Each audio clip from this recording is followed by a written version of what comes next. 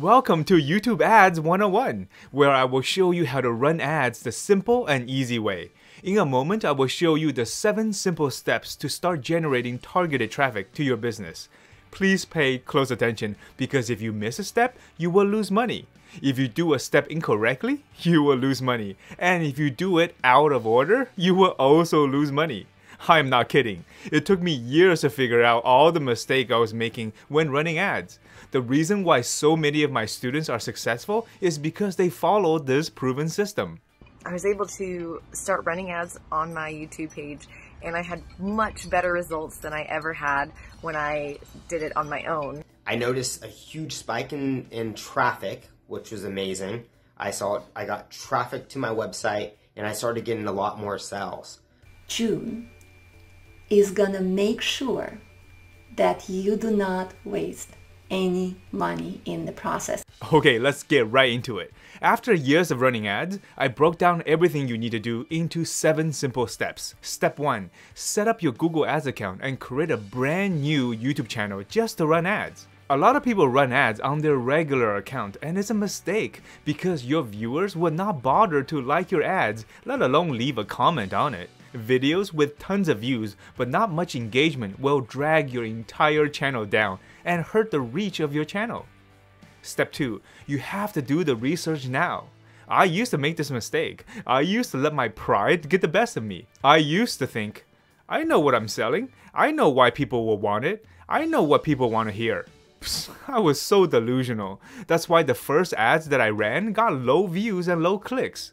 If only I bothered to do the research first before I created my ads, I would have known the conversations that is already taking place in my niche. So do the research now to figure out what people are searching for and what they are specifically typing in YouTube and Google to have their needs met. This makes the third step, ad creation, way easier. Some people fear making ads because they don't know what to say in their ads to convince viewers to take action. But if they did the research, they'll know the exact keywords people are searching for. And you simply say those exact keywords in your ads and you are done. This will instantly double your views and clicks right there. Once your ad is created, it's time for step 4, which is to design your landing page. This is another step that people waste a lot of time on. Creating the perfect design, choosing the perfect photos, writing the perfect copywriting script. Do you know what is the #1 reason why visitors don't convert once they landed on your landing page? They don't convert because your landing page didn't reflect the ad that they just saw. The ad and the landing page should have similar fonts, styles, look, and feel. If it doesn't match, people won't convert. This is why we design our landing page after we create our ads to match everything up so that your visitors will feel comfortable opting in to your business. Now that your landing page is finalized, step 5 is to install the Google tags on your landing pages so that every visit, every opt-in, and every purchase will be recorded by Google. This may sound complicated, but it's actually pretty simple. It's just like installing the Facebook pixel. If you're having trouble doing this, leave a comment in the comment section and I'll do a tutorial for you. Then you can finally proceed to step 6, which is to set up your ad campaigns. The main thing that you want to watch out for is all the options that Google Ads throws at you. More options is a good thing, right? Well, only if you know what you're doing. Unfortunately, most don't, and they end up wasting tons of ad spend because they left their campaign on Google's default settings, such as allowing your ad to be shown on YouTube search results or video partners on the display network, which is like flushing money down the toilet because you are allowing Google to show your ads in places where you have no control over. People are watching your ads without a sincere interest in your product or service, and you waste money in ad spend. If you are worried about this, don't be, because in the next video, I will show you the major potholes to avoid when setting up your ad campaigns, so stay tuned for that.